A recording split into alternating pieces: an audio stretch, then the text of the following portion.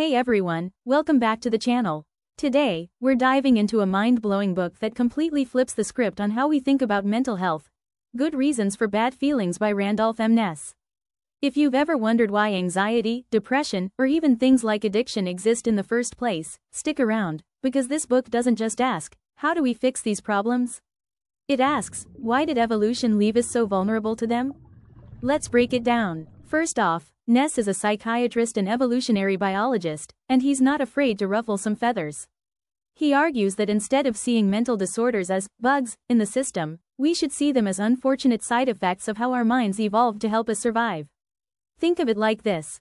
Just as our bodies get fevers to fight infections, even though fevers feel awful, our minds have evolved to feel anxiety, sadness, or guilt for good reasons, even if those feelings sometimes go haywire. Nesse introduces 6 evolutionary reasons why we're vulnerable to mental illness. Here are a few that really stood out. Defensive responses. Just like a smoke detector that goes off when you burn toast, anxiety is meant to protect us from danger.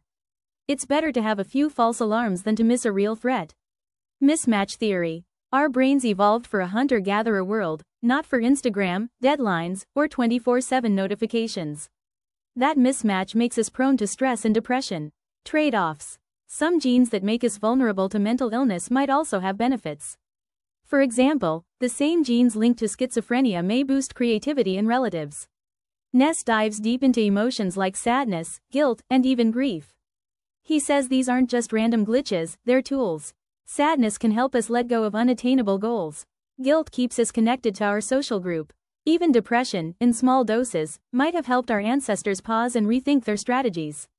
The book is packed with real patient stories. Like the executive who became depressed after a big failure, his low mood actually protected him from wasting more energy on a lost cause. Or the person with OCD, whose brain is basically stuck in threat detection overdrive. Nesse criticizes the current psychiatric system, especially the DSM, for treating symptoms as diseases. He says we need to understand the evolutionary roots of our feelings to treat them better. Sometimes, the goal isn't to get rid of anxiety or sadness completely, but to learn when those feelings are helpful, and when they're not. So, if you want to understand why your brain sometimes feels like it's working against you, Good Reasons for Bad Feelings is a must-read. It's not just about fixing what's broken, it's about understanding why we're built this way in the first place. If you found this summary helpful, hit like, subscribe, and let me know in the comments. What's one bad feeling you'd like to understand better? See you next time.